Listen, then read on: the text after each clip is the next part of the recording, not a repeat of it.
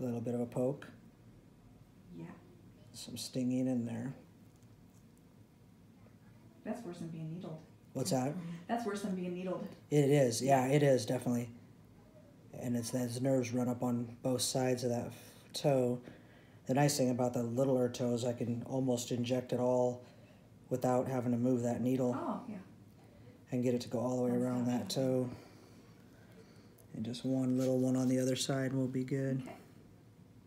Little poke.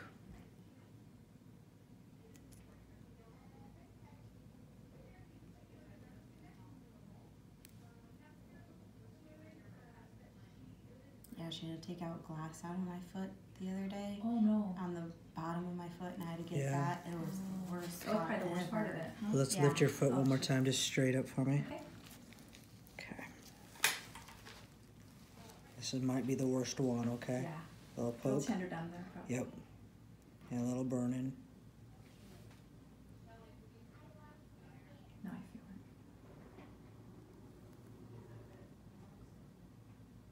it. Do you see what I'm trying to accomplish? Is just that white ring that goes all the way around there. Okay, good.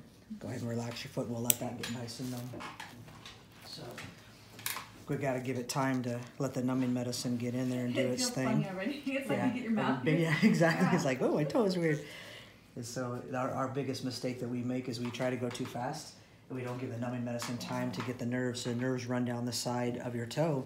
And so we're hitting that numbing medicine here, and we want to give it time to get to the tip of your toe and numb the tip of your toe. So the very tip of your toe will still have some sensation and feeling, even though this part back here be completely numb. And we just want to be patient and give it a little bit of time to get that there.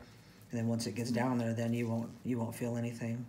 The nail bed. So let me know if there's any point where you do feel any sharp pain at all in here, okay?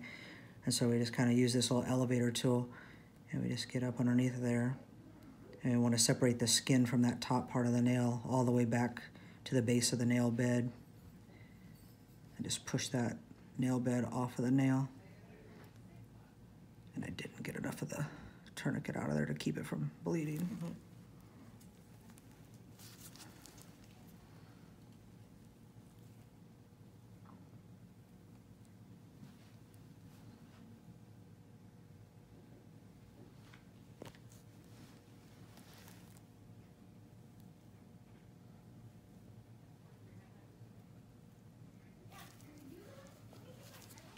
So we just free that nail bed up on the top like that. See how it's kind of freed up on there? And then the next thing we have to do is we have to go underneath and do the same thing. So she got that fungus and that curved nail. It's all dystrophic nail, so it's not gonna grow to the normal nail that she has here. I learned about that in hair school. Yeah. So the nails, once the nails become damaged, then they won't stay straight.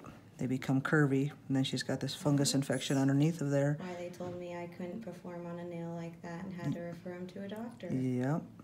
See that now. So just doing the same thing under the nail that I did on the top, where I'm just kind of freeing it up from the nail bed down there, and allows it to be able to pull out without ripping the skin underneath there. You definitely wouldn't want to do this without numbing the toe.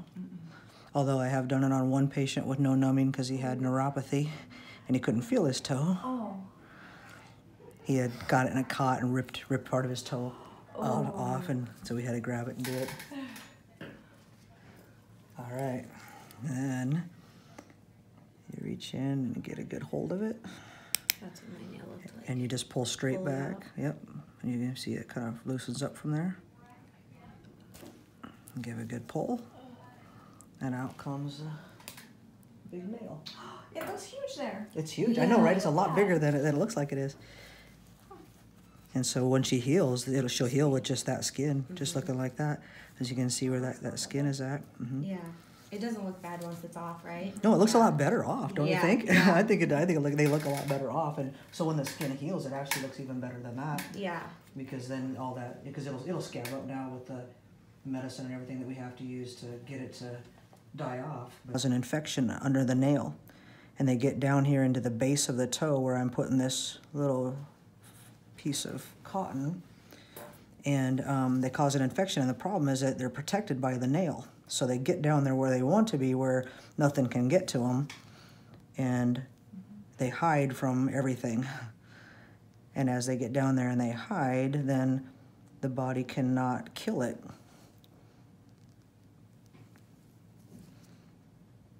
And so I got to get this acid underneath of that skin where that nail bed originated from. And I got to push it up underneath of there.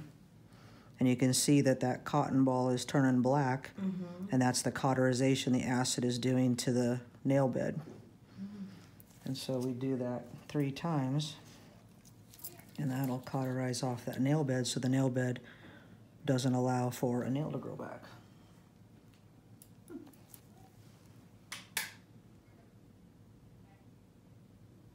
Wow, yeah, that stuff really does eat, doesn't it? What's that? It really does start eating away, doesn't It really does. Somebody had to do this for the first time to figure it all out. You know? Yeah. They had to figure out, we have to put acid on this at the end. it? Right. You know? Isn't that crazy? How many times did you do it before they figured it all out? Hundreds of years, I'm sure. And whoever thought about that's like, wow, when did you think that that was okay? I mean, it works, yeah, we get it, but let's put some acid on somebody. I know, right? Who Yeah. who was the first person to volunteer for that? Yeah. Yeah, go ahead, just throw some acid in my foot. I'll see what happens, you know? Yeah. Like, did their toe come back? did they come back 2 weeks later with no toe? Right. Was that a trial and error type thing? Right, or- exactly. And, you know, the sad thing about that is that when they used to do research, they did research on people who were in the jail and prison and disabled people who couldn't defend themselves.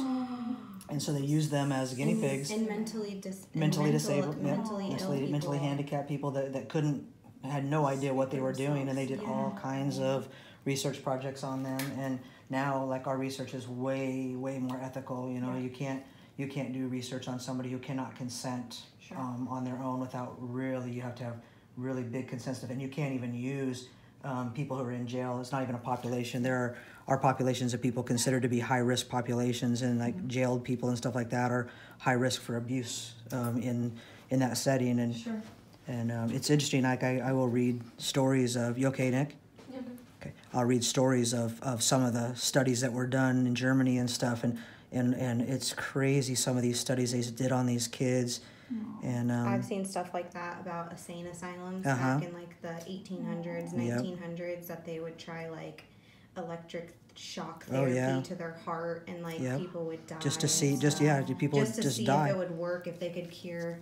Just see if they could bring them back. They'd kill them just to see if they could bring them back, knowing that they were going to die if they couldn't bring them back. I mean, it's just some of the stuff they did was crazy. Okay, now this part is where I'm going to counter the effect of that acid. So lift your foot for me just for a second. Okay, go ahead and let that rest back down on there. I'm going to get kind of cold real quick. Okay.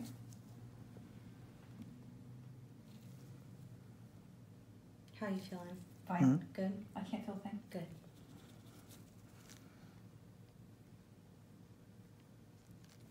Helps that it's on your toe. You can't really see what's going on too. Yeah. Like right where it needs to be. I can't see a Like thing. right where I cannot see it.